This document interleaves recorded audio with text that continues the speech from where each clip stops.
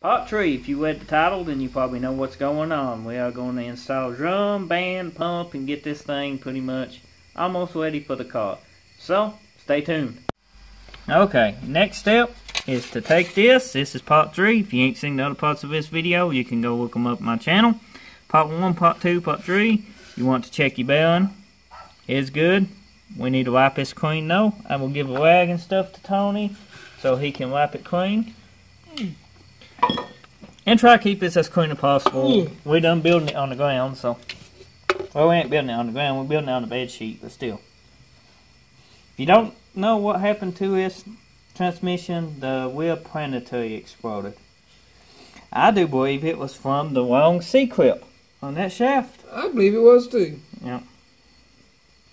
It had too much slack in it. Tony, you can go ahead and install it if you want to. Okay. It just drops down in there. Like so. Make sure it's in there good. Next comes the drum.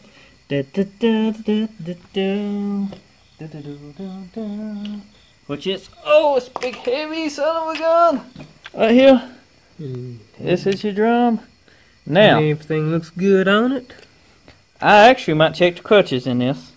Let us check the clutches and then we'll get back to you. Take it back, we check clutches. They look brand new, as this transmission didn't have close to 500 miles on it. I guess they didn't lie. Next thing you want to do is take your drum, set it down in like so. Ain't nothing fancy about it. It just goes in like so. Now, there's a washer underneath of this, a little shim. Make sure your shim goes on before it's bearing on this shaft. Now you want to jiggle it so it drops down in place. Try twisting. I know I ain't all the way down. Let me set this camera down so I can keep twisting it. But basically you get the idea to, well, Tony, try. I'll hold this. Okay. Do it. Yeah, hold this, Tony. Got it? Got it. Yeah, let me just put the camera down and put it. You can see once your pump sets in, you can pick up on it. And just move it a little bit and just keep shaking it till it sets down. And you can feel how tighter it gets. This one's pretty much set down. You can about judge it. But it's set down. You want to make sure this is seated all the way. You do not want to install this and hit not seated the way it's supposed to be. So, always make sure this is properly seated. Next step.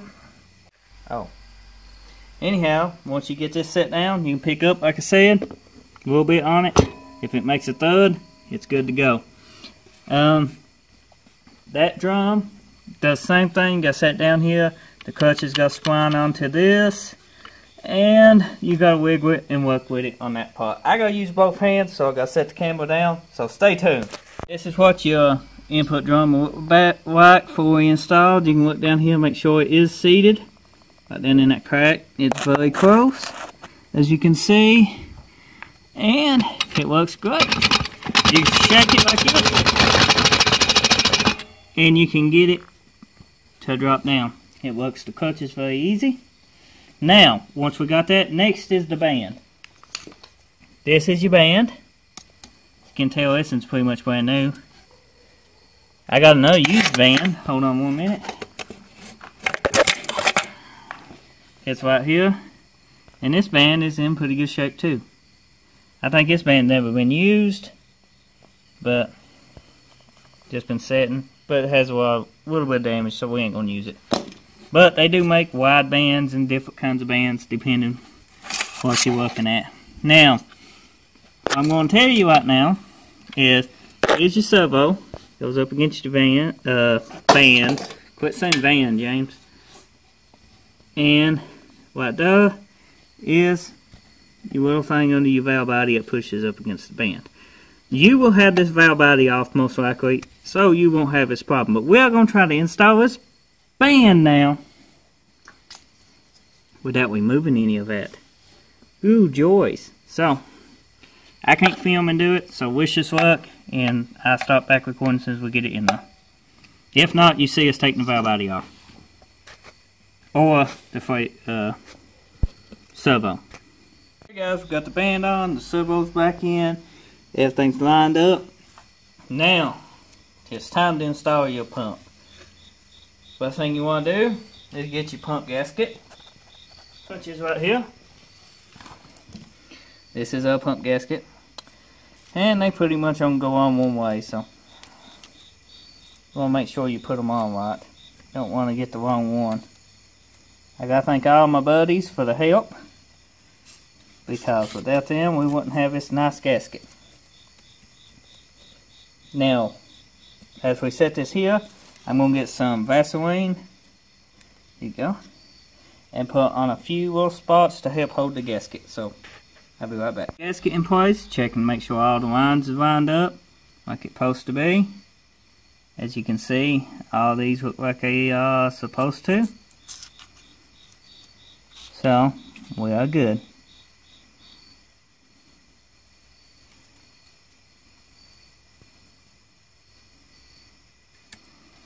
Now, if you got your old gasket, you can go by here and make sure it all looks the same. As you can see, this gasket pretty much universal. Here's the old gasket on top of the new one. It's identical, just a little bit simpler design. So, next thing is to install your pump. If you got resize the tool you want to, these should be fine. They've been on the pump, they ain't been off long. They should go right back on. Not tell, check your Teflon seals. Check your Teflon on this pump too. I gotta use both hands, and then I'll get a video of us with the pump on.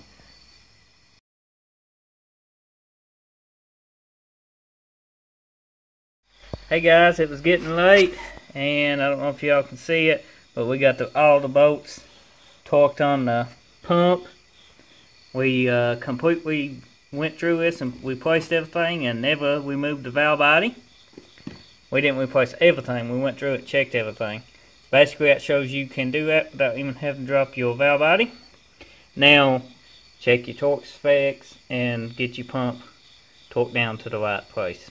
Now I hope you enjoyed this video. Don't forget to subscribe to my channel for more content and more transmission builds and all that good stuff, because we got another $700 we're getting ready to build. So, take care.